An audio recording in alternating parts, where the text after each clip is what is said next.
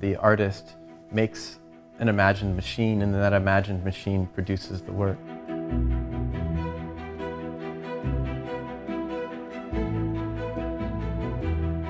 Generative art has a very wide notion.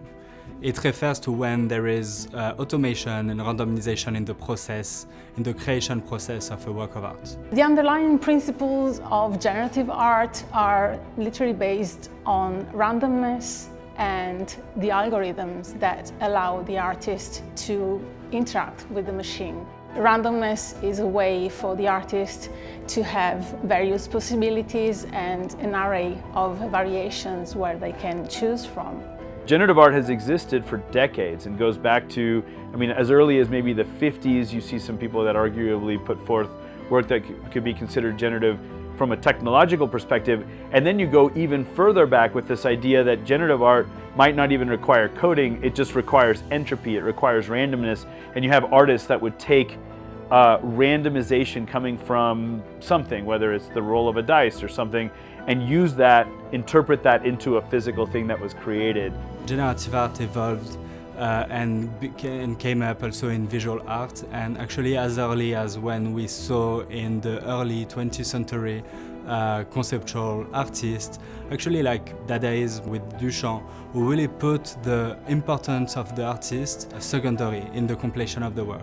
And then it gave some room actually to let either the machine or the randomization to take an important part in the creation process. This is, for example, one of the most iconic work by Marcel Duchamp is the Fontaine, that is today exhibited in some of the most important museums and seen as one of the key piece turning points in the history of art. And it came from a completely random process and random event. When we talk about milestones in the field of generative art, these go hand in hand with the advancement in technology. I usually like to start in the 1960s, sort of the origins of generative art with digital computers. Oftentimes the first two names out of people's mouths are Vera Molnar and Manfred Moore, and that story. This idea of artists who'd been working in a way with visual systems before they started working with computers, and when they started working with computers, that was a way to move their ideas into a new form, almost like switching from one medium to another while keeping the ideas consistent. Because at that time in the early 1960s, digital computers were really hard to access. They were mostly in different labs. And so there were a number of engineers and mathematicians who also were pioneers of generative art as well. People like A. Michael Knoll, people like Frieder Nake. So there's a large group as well there. Sort of when personal computers were available, like the Amiga, the Apple II, then these machines for computation, for generative art, were able to go into the artist studio. And then the number of artists working at that time just exploded. And then again, when the internet became something very public in the mid-1990s, the number of artists working in this way again grew.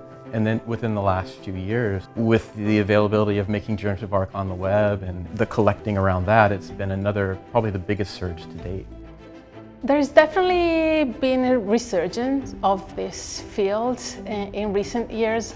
I've been working in research and in museums for over 20 years in this particular field, and I noticed that while at the very beginning generative art was considered a very niche field of research, it is now acknowledged by larger institutions and by the wider public. It's just been extraordinary to see more opportunities and possibility for artists who are working in this form.